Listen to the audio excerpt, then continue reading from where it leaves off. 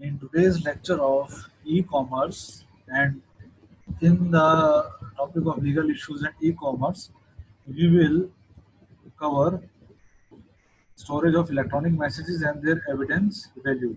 So where the electronic messages can be stored and what are the evidences value. So first of all, what is evidence? Regardless of whether the evidence is physical evidence, trace evidence, biological matter, or electronic evidence residing on a specialized device, all evidence must be treated the same. So integrated must be protected at all times. So we can't differentiate between the evidences. Evidences can be of any type. It can be of physical, it can be of biological, it can be call recording, it can be electronic evidences like call recording or some internet footage and etc. So all these are the kind of evidences, and we must treat it the evidences in the same manner, and integrity of all the evidences must be protected every time. And electronic evidence is defined as information and data of value to an investigation that is stored on, received, or transmitted by an electronic device. That is called electronic evidence. The data which is stored or received or transmitted by any electronic device, that is called the electronic evidence. Evolution of electronic evidence. In 1984, the FBI began to use computer evidence. Then in 1991, a new term, that is computer forensic, was coined. And in India, IT Act 2000 was initiated, and on 17th October 2000, IT Act 2000 was notified, and along with it, the Indian Evidence Act 1872 got amended with several new sections being added to address the issue of electronic evidence. So before 2000, there was a Indian Evidence Act of 1872 was exist, and after the incorporation of IT Act, so the Indian Evidence Act 1872 was amended, and it was issues with the electronic evidence. Characteristics of electronic evidence. The electronic evidence is invisible and can be altered or destroyed very easily because electronic evidences are not physical. They are saved in some memory or in the form of audio, in the form of video, or in the form of some text or any other format. So basically, these are not the physical. These are saved in a memory storage devices. So these can be easily altered and destroyed. So if, for example, if some audio has been altered or some video has been altered, then that audio or video must be sent to the lab, which identifies whether this is altered sound or altered video, or it is copied from somewhere else and all. So these are the characteristics of electronic evidence. That's why the electronic evidence sometimes uh, cannot be put as a proof. So electronic evidences needs some certification from an authorized lab that these electronic evidences are valid and truthful. So it is latent like a DNA. That means uh, it is these are we can say invisible like a DNA, and it crosses the jurisdiction borders. Yes, it crosses the jurisdiction border because sometimes call recordings are there. Um, the accused is saying this is not my voice, but again, when it is uh, valid through some authorized lab, after that, it's certified from the lab also. After that, the accused is saying, no, I am not here. Then this crosses the jurisdiction borders. Then it depends on the justice or jurisdictions what to do. Can be time sensitive. Okay, it can be destroyed. It can be time sensitive means it can be corrupt after some time. It can be corrupt. If your memory has been destroyed where the data is stored, then it can be corrupt. So that's why it is very time sensitive.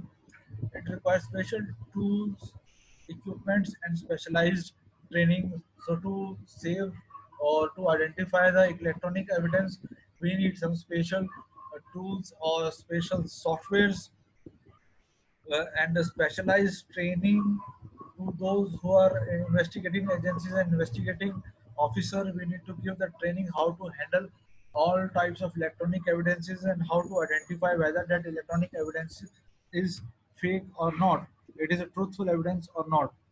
It requires a very expert testimony.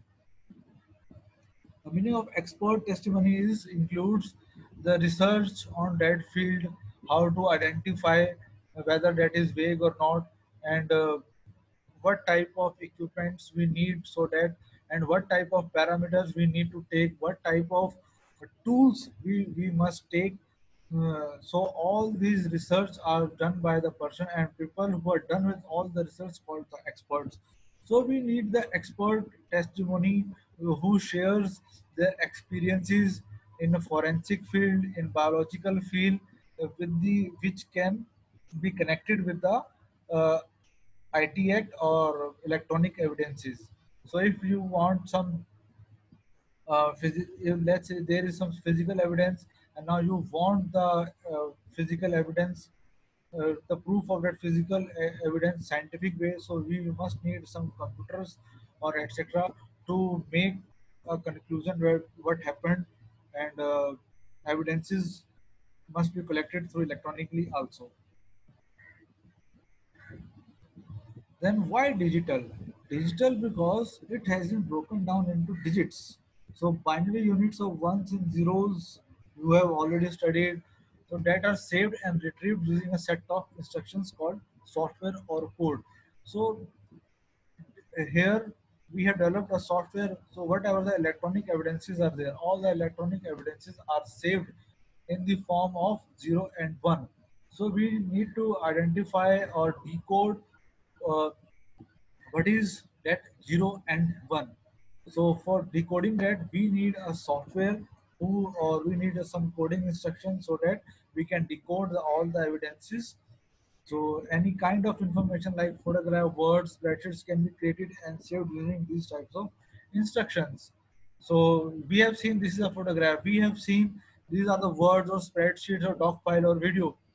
But in electronic devices, all these pics and spreadsheets and videos and sounds and music, all these are saved in the form of 0 and 1.